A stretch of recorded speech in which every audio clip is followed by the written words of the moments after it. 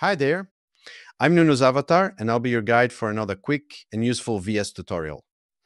Today, we'll explore image and video materials, how they work, what makes them different, and how to make the most of them in your visuals. Let's jump right in. Let's start by loading an image. Double-click the first layer's thumbnail, then select Image/Video from the Media category in the Material browser.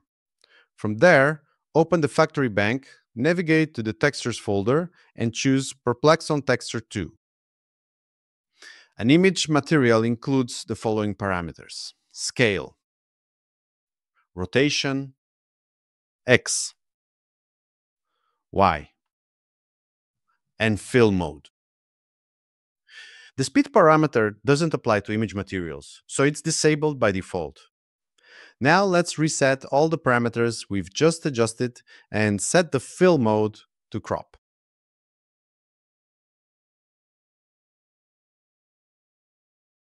Now, let's load a video. Double-click the second layer's thumbnail, then select Image/Video from the Media category in the Material browser. From there, open the factory bank and open the Videos folder. Select Perplex on Basic Shape Square. Finally, drag the second layer to the left so the video appears on top of the image. You'll notice the video has a black background that completely covers the image underneath. To make it more visually appealing, open the color panel and select a blend mode.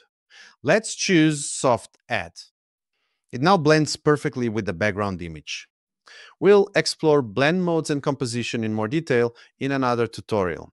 Now, let's take a look at the video material parameters. The video material shares many of the same parameters as the image material. However, the speed parameter here controls the video's playback speed.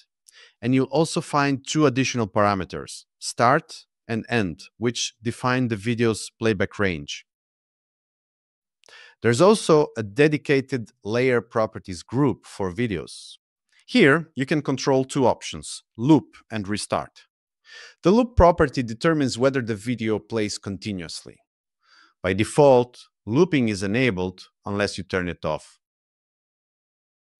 The restart property lets the video start over whenever it receives a MIDI note on, according to the layer's MIDI input settings. To demonstrate this, let's load a second video. Double-click the third layer's thumbnail, then select Image/Video from the Media category in the Material browser. From there, open the factory bank and open the Videos folder. Select Perplex on Basic Shape Circle 2.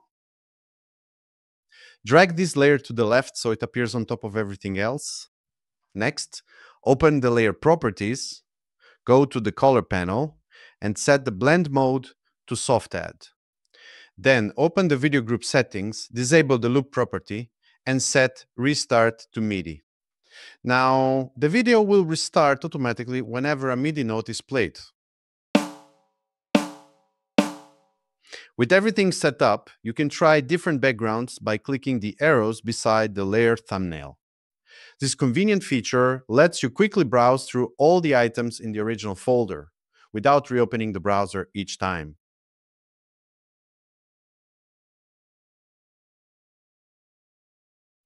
Using images and videos in VS is that simple.